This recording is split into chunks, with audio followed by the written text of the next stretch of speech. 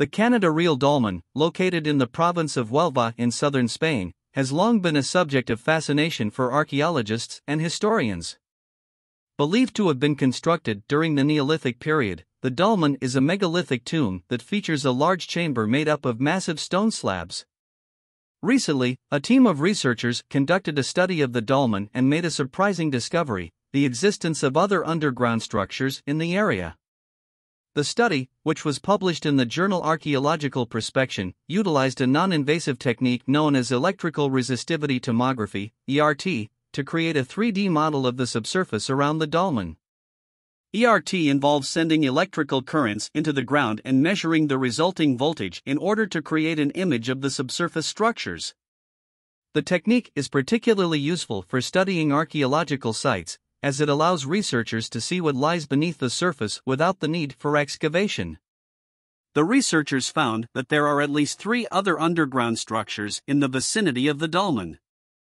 These structures are believed to be part of a larger complex that was used for religious or ceremonial purposes during the Neolithic period. The structures are located within a 150-meter radius of the dolmen and are thought to be connected by a network of tunnels. One of the structures is a large circular chamber that is approximately 20 meters in diameter. The chamber is made up of stone blocks and features a central pillar that may have served a ritualistic purpose. The researchers believe that this chamber was used for communal gatherings or ceremonies. Another structure is a rectangular chamber that is approximately 10 meters long and 5 meters wide. This chamber is also made up of stone blocks and features a series of niches that may have held offerings or other ritual objects. The researchers believe that this chamber was used for more private or intimate ceremonies. The third structure is a tunnel that connects the circular chamber to the rectangular chamber. The tunnel is approximately 30 meters long and is thought to have been used for processions or other ritualistic purposes.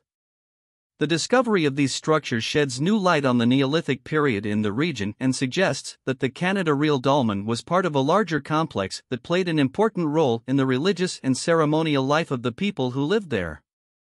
The dolmen itself may have served as a tomb for a prominent member of the community, while the other structures were used for other purposes. The researchers note that the use of non-invasive techniques like ERT is becoming increasingly important in archaeology, as it allows researchers to study sites without damaging or disturbing them. This is particularly important for sites like the Cañada Real Dolmen, which are of great historical and cultural significance. The discovery of the other underground structures at the Cañada Real Dolmen is a testament to the importance of ongoing research and exploration in the field of archaeology. As new technologies and techniques become available, we are able to uncover new information and gain a better understanding of the past.